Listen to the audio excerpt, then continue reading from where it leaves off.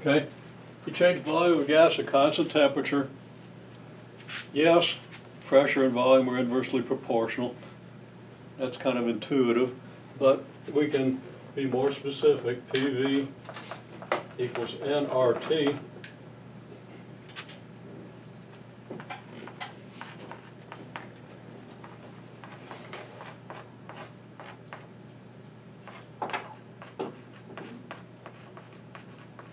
And nRT is constant because we have n moles. That's not going to change. And we said the temperature is constant. And R, of course, is your gas constant, right? Okay. So what does the graph of P versus V look like?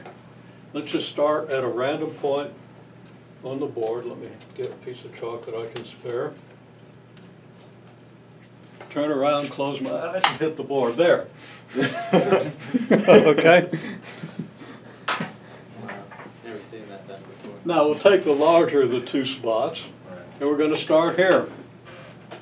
And we're going to draw a curve through this point that represents pressure as a function of volume. What's the shape of that curve going to be like? 1 over x. It's going to be like a transformed reciprocal, basic reciprocal function. Good answer. You've been tutoring pre-calculus or something? Okay. So the curve is going to be a reciprocal. And it's going to be symmetric, like so. Depends on your scale. You know, if you stretch it this way, just by changing your labeling your p-axis, then it's not going to look as symmetric, but it's going to be something like this, okay? So here is, first of all, this is P naught. It's P naught, P naught. You have to do these in the right order. V naught, P naught. Okay? So here is the isothermal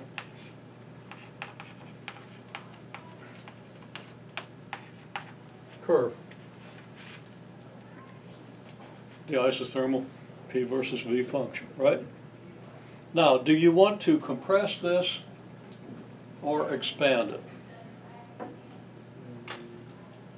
Which way would correspond to an expansion?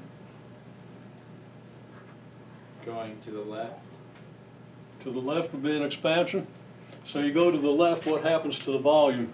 It gets smaller. It gets larger. No, it doesn't. You know it doesn't.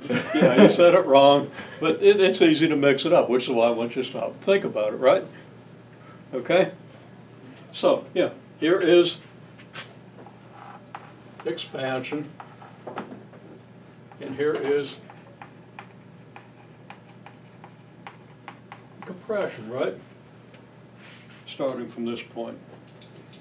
So what do we want to do? Do we want to compress it or expand it? Well, because of the way I've labeled the graph, we're going to compress it.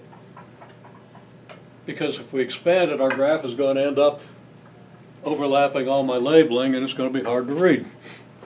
Okay? If I'd labeled it on this side, we could have expanded it. Okay, so we compress it isothermally. Now, how do you compress a gas isothermally? How do you keep the temperature constant? You do it super fast so that temperature can't change. That's exactly wrong. Because if you do it super fast, the energy that you put into it stays in it, which increases the temperature, which is kind of going to contradict the idea of isothermal, isn't it? Okay?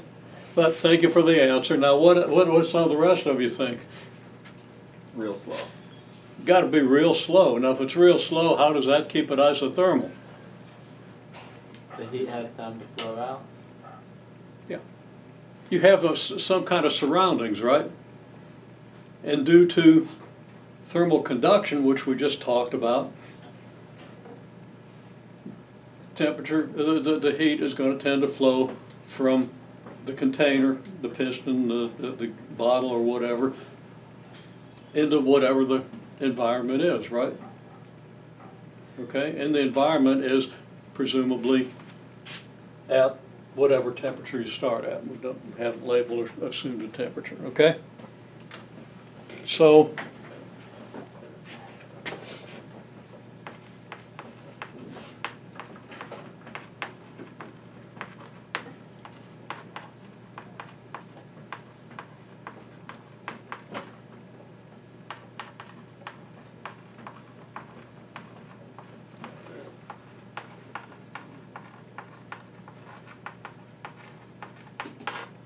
Okay?